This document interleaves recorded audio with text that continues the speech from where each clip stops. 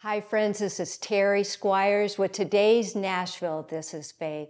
I sat down with Governor Mike Huckabee and he shared how his broken finger as a child led him to his career today.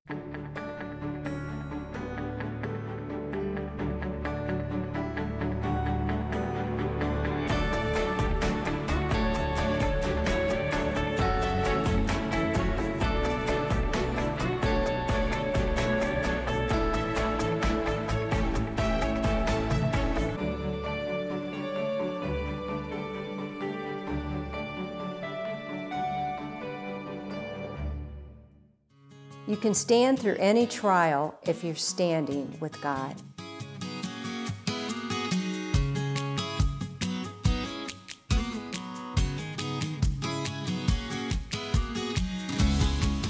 Previous presidential candidate, host of the TV show Huckabee, Mike Huckabee is also a Fox News contributor, a New York Times bestselling author of 12 books, and a frequent speaker for corporate, civic, and nonprofit groups all over the world. He was the 44th governor of Arkansas from 1996 until 2007, becoming one of the longest-serving governors in the state's history. He ran in 2008 and 2016 for President of the United States, finishing second in the Republican primary in 2008. His love for our country and God is unwavering. This is his story. This is Today's Nashville. This is Faith.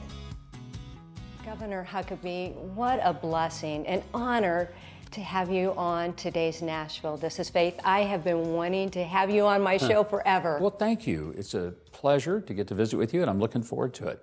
You know, I went back and started looking at your history.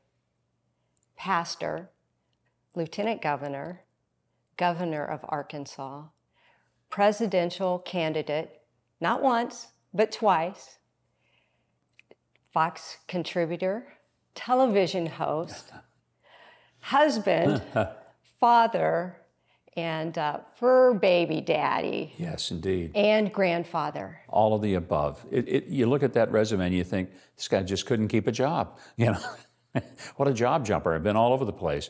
But it's been a great life. You know, I feel like God has given me a life that is truly an American dream, and I've enjoyed it. And every stage of my life and career have been chapters that I can see God's hand in developing, opening, and then closing and opening something different. Well, I want to take you back from the very beginning to Arkansas. Can you share what it was like growing up, your family, your parents? I grew up in a little town called Hope, Arkansas, that no one had ever heard of. I love the name Hope. It's a great town, and it was like Mayberry. No one locked their doors. Everybody knew everyone. It was a small town. You know, born in the mid-50s at a time when America was sort of optimistic and everybody was thinking that things are good, and they were. I grew up in a family that, you know, just working class. And, you know, we were poor, but we didn't think we were that poor because so many other people were too. But, you know, I'm the first male in my entire family lineage to ever graduate high school. My father, grandfather, not a single male upstream from me had ever gotten out of high school. So I did not grow up with this thought of one day he'll go to Harvard. You know, if I got out of high school, I would have done something no one else had ever done. Were you a good student? I was a good student, and, you know, I clowned around a lot. I'm sure that will shock people to find that out. But no, I was an excellent student. I started reading almost intently when I was in the second grade, and I would read biographies, and I would particularly focus on reading encyclopedias. I read the newspaper, watched the TV news as a little kid. Most kids didn't do that. So I had an interest in the world around me and what was going on in it. But it wasn't because that was something that was common to my family. My dad was a firefighter. On his days off, he was a mechanic. You know, I tell the story that my father was one of those guys, like a lot of hardworking Americans, stood on his feet on concrete floors all day, came home bone tired.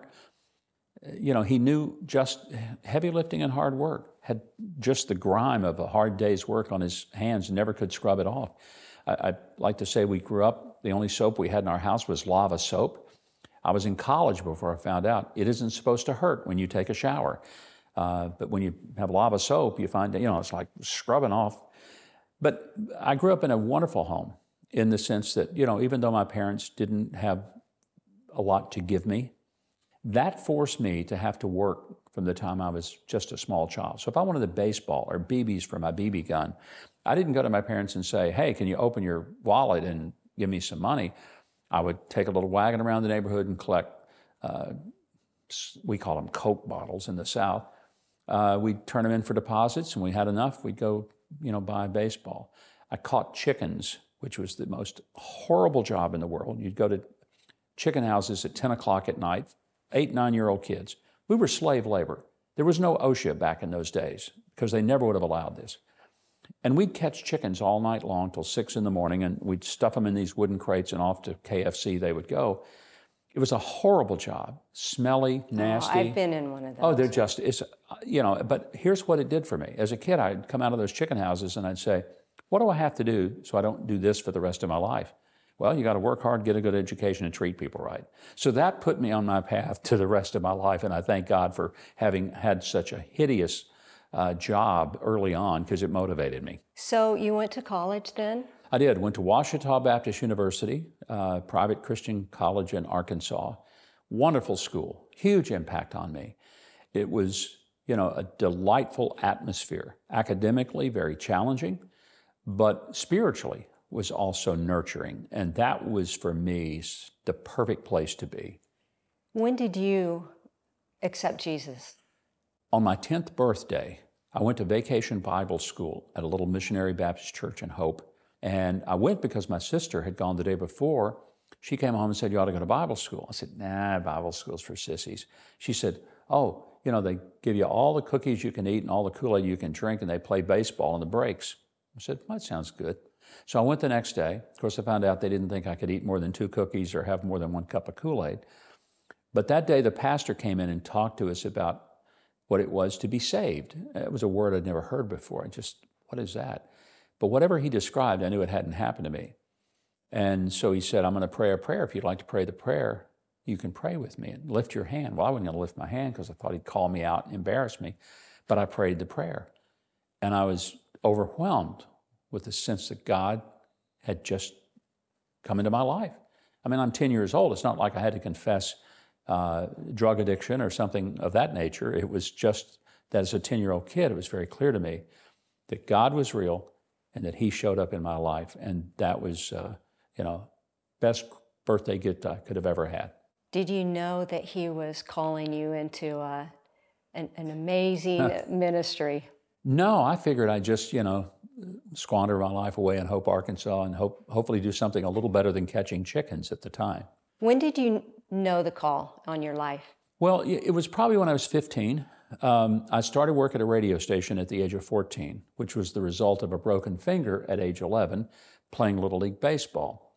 The quick version of the story is I was playing baseball. I was a catcher. We were a horrible team, never won a game. And a kid hit a foul tip, and I did something catchers intuitively know they're not supposed to do. In addition to my mitt, I put my hand out here because I wanted to make sure I caught the ball. I misjudged it. The ball took this index finger and just bent it back toward my elbow. I mean, it just shattered it. And I held it up and I said, hey, coach, I think I broke my finger. I could have been an orthopedic surgeon with diagnostic skills like that. And of course, it ended my baseball season.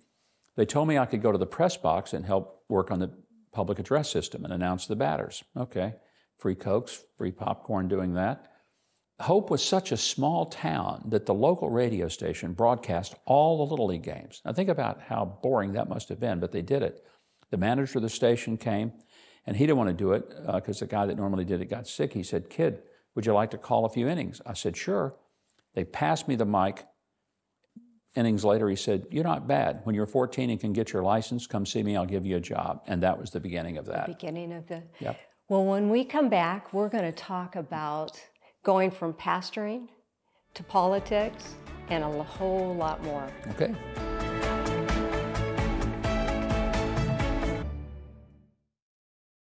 Mike, let's go back to the time you broke your finger. Okay. What was your thoughts?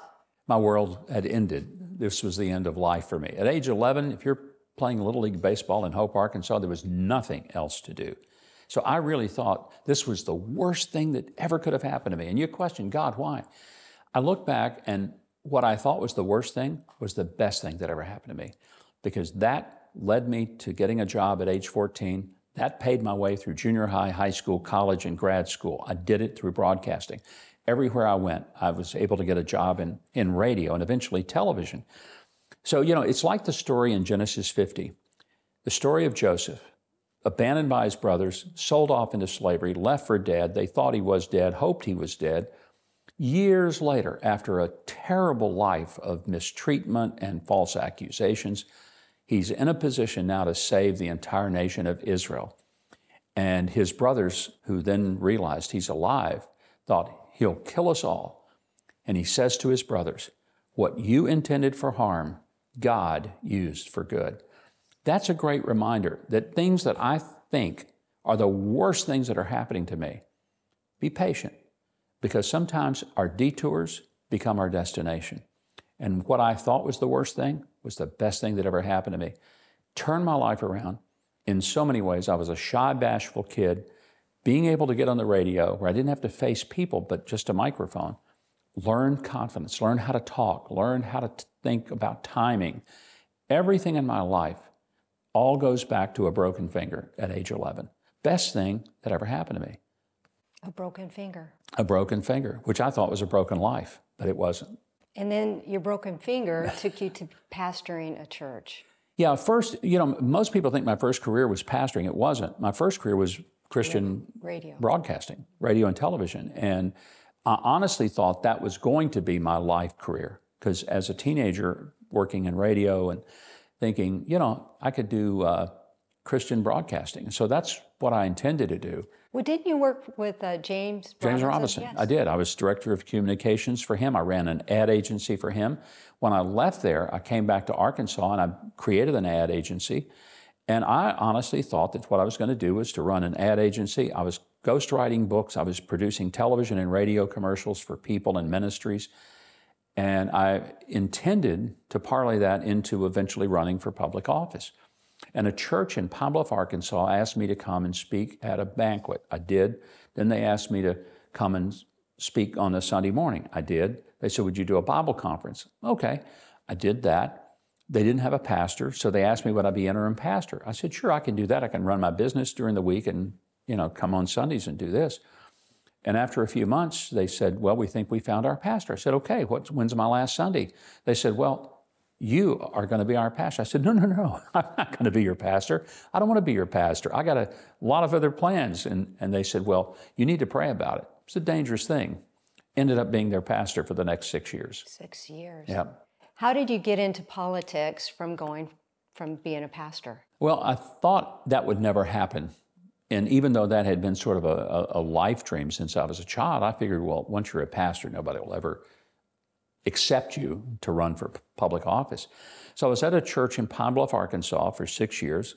I did what I knew. I created the television station for the community through that church, which was pretty bold and adventurous in the early 80s.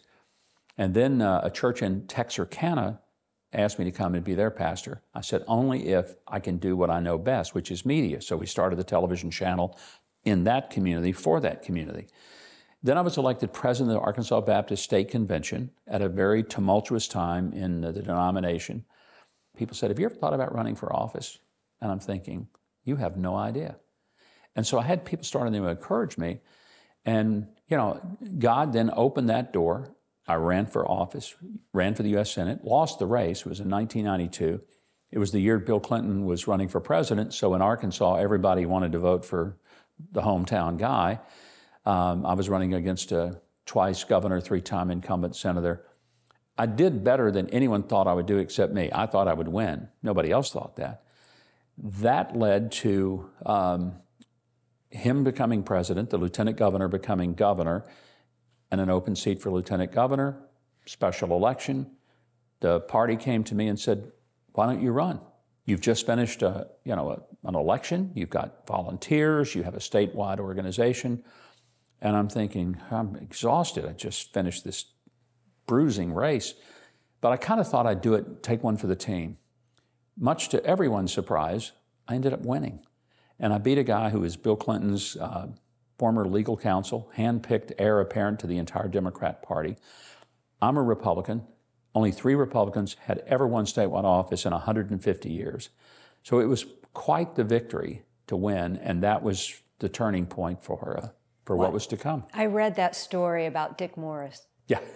In the polls. Yeah. And he was sitting there working the polls, and all of a sudden he said, "You've won." Yeah, this was like 10 minutes after the polls closed. And he's getting some quick results from 2 or 3 places around the state, and he's frantically figuring on this little pad of paper, and he looks up, and in his classic Dick Morris styles, because he's a New York guy, and he looks up and he says, "Well, you just won." I said, "No, I didn't, Dick. I mean, we're barely 3% of the vote in." "Yeah, you just won. You're going to win by 51 to 49. And I said, "How do you know that?" He said, "Trust me." By 10 o'clock, he was exactly right on the numbers, but he had sampled just enough to kind of know where it was going to be. It was amazing to me that he could know that, but it was an extraordinary upset victory that really started a lot of changes in Arkansas politics. And we were such a tiny minority, incredible. That went from now a supermajority party in the state that my daughter is able to enjoy. And I tell her sometimes, you better be glad that you have a majority and not having to deal with what I did, which included having the door to my office nailed shut on the day of my swearing in as lieutenant governor because the Democrats in the state were so angry that I had won the election. Webb Hubbell, who was working at Bill Clinton's White House, called back to the Capitol and said, "This is an embarrassment to the president to have this guy win. You got to give him a lesson." So they nailed my door shut. It remained nailed shut for 59 days. I could not get into the door of my office. And it was physically nailed. This is not an apocryphal story. How did you get in then Well, after a period of time, a lot of people were angry. Even Democrats who didn't vote for me said, "This is embarrassing. Look, we may not like the guy, but he got elected. You can't do this." And so there was enough pressure. And I put a little sign out by the door, and every day I'd change the number. 39 days and still no office, 40 days and still no office. And the press picked up on it, made a national news story. The Wall Street Journal flew John Fund down to do a story on it. And it became a source of humiliation for the Democrats, what sore losers they were. Still are today. You've done some great things for the state of Arkansas in those years. Let's talk a little bit about those. Okay. One of the things that I did early on was create a program called Our Kids First. Most people don't understand, but if people are wealthy, they can afford health care for their kids. If they're poor, they have Medicaid, which is a platinum level health care plan, pays for everything. If you're working class, if you're in the middle, above the threshold of poverty, but below the threshold of wealth, and you're caught in that middle, you're the ones who pay, but you can't afford for your kids simple health care. So we bridged that gap with a program called Our Kids First. It was innovative. It was a precursor to what became a federal CHIPS program, but it was our program to start with. And it was amazing the difference it made. It meant that a single mom working as a waitress who had a child with a heart defect could go to Children's Hospital and her child's life could be saved because it would cover the heart surgery. It was those kind of things that, for me, are the most rewarding look-backs of my political life. And there were, many things. I worked on education, rebuilding our state's highways, which were horrible. I had a great time, almost 11 years as governor, because I had 2.5 years filling out the term of my predecessor and then reelected twice. Best job I've ever had. Governor's a wonderful job because you can really get things done. Well, God is still using you. Still have a huge voice in our culture and in our world, and we're going to talk about it when we come back.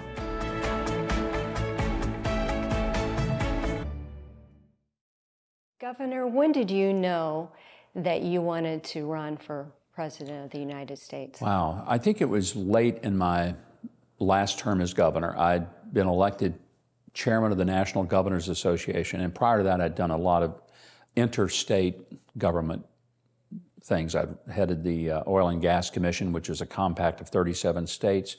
I'd been the chairman of the Southern Region Education Board. I'd been chairman of the Southern Governors Association, and then elected chairman of the National Governors.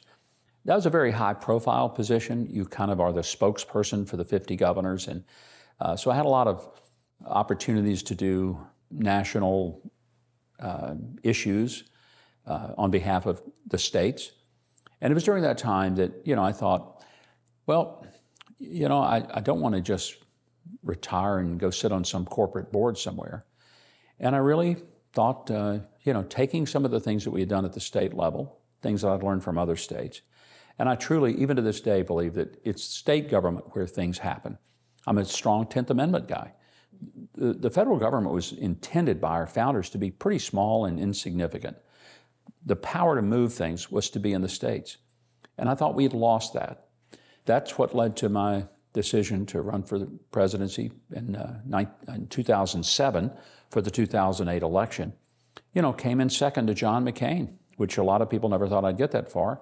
Didn't have anywhere near the money that the other candidates had, but built a movement. And many called it a populist movement. I would say that if you wanted to see the precursor to what became the Make America Great or America First movement, go back and look at our campaign, what the issues were, what I was saying in 2007 and 2008, and you really see the foundation for what has now become a full-blown winning national movement. Well, we were following you. Well, thank you. Good. And then 2016.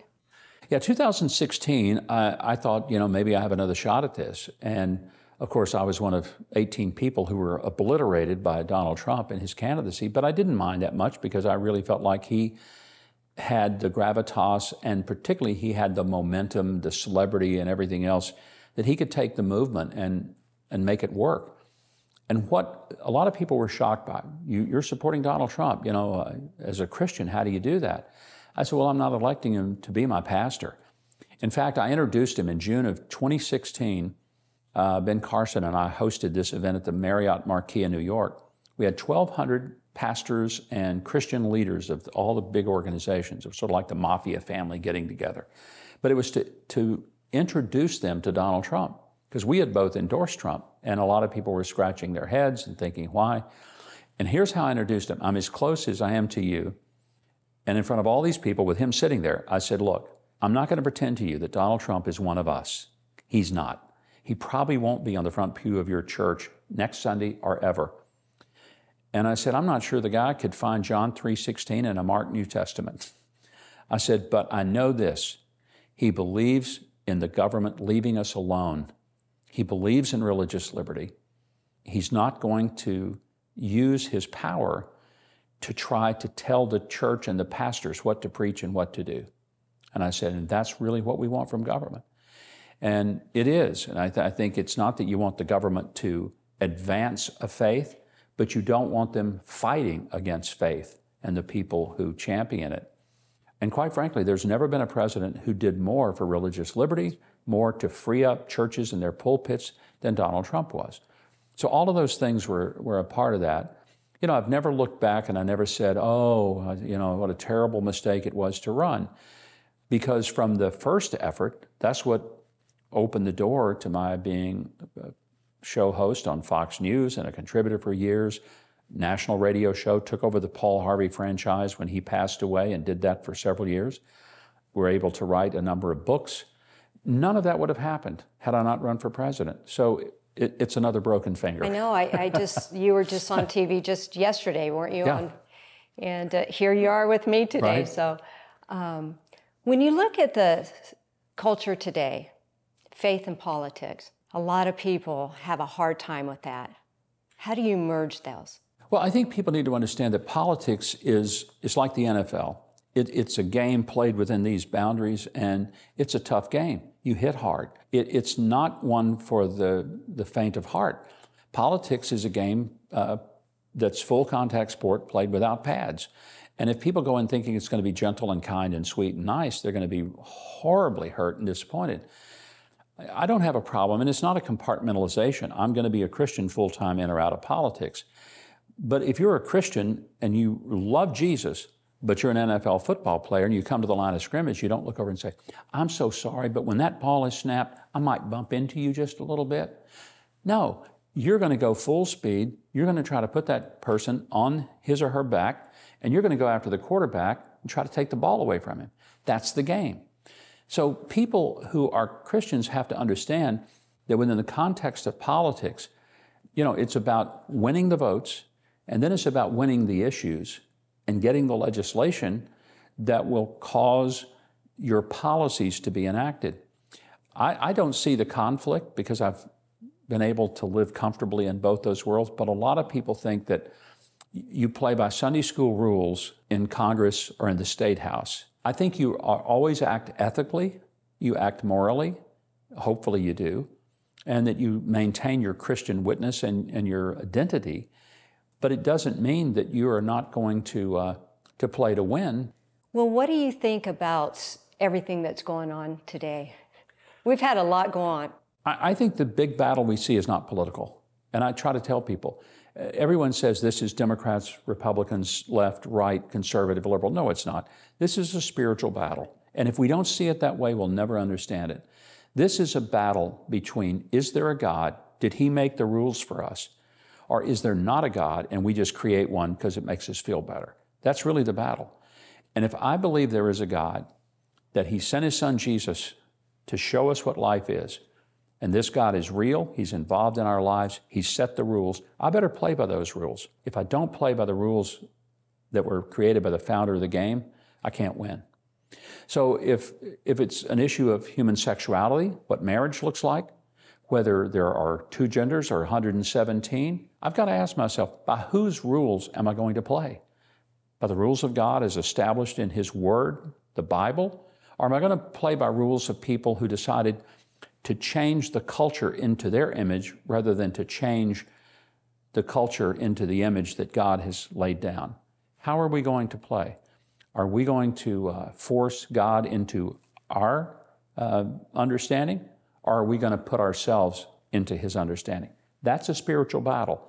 That's where we are in our culture today. It's not a political battle. It truly is a spiritual battle. You hear the words, my truth. Yeah. No such thing. No. It's his truth. His truth, absolutely.